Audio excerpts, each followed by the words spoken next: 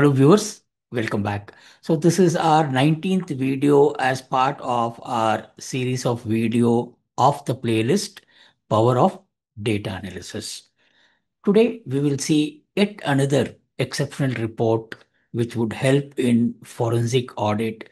This report basically gives information of interbank transfers. Let us go to Tally and explore this exceptional report or forensic audit report of interbank transactions. This exceptional report is very simple and straightforward. This report will provide information related to amounts being transferred from one bank account of the company to another bank account of the company. This forensic report is extremely relevant from an auditor's data verification point of view.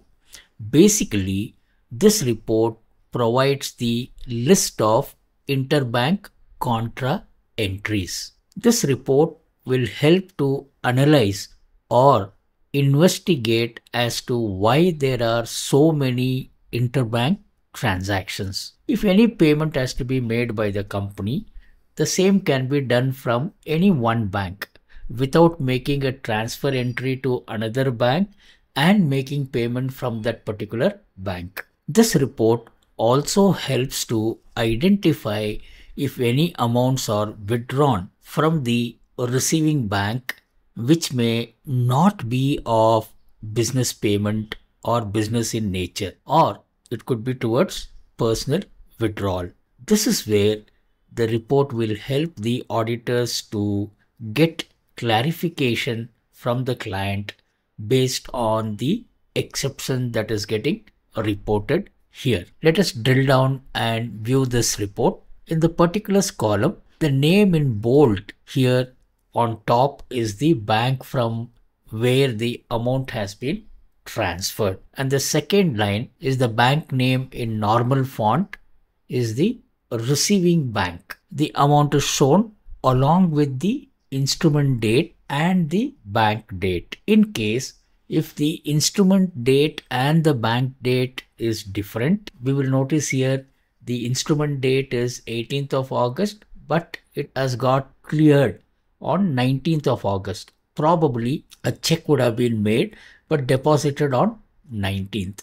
So the next column will display the number of days delay between the instrument date or normally the voucher date and the bank reconciliation date. In Tally Prime, the user can conduct bank reconciliation manually or through auto bank reconciliation feature provided from Tally Prime release 6.0. You can check on auto bank reconciliation from the playlist named release 6.0 as shown here to understand the configuration and bank statement import. Additionally, if you want to view the ledger transaction, select the bank ledger. The cursor is on HDFC Bank. Now, if you want to view the transactions related to HDFC Bank, apart from the bank transfers, click on Show Ledger, which is F8. Click here. It will take you to the ledger transaction of HDFC Bank. Escape. And if you want to view the other bank,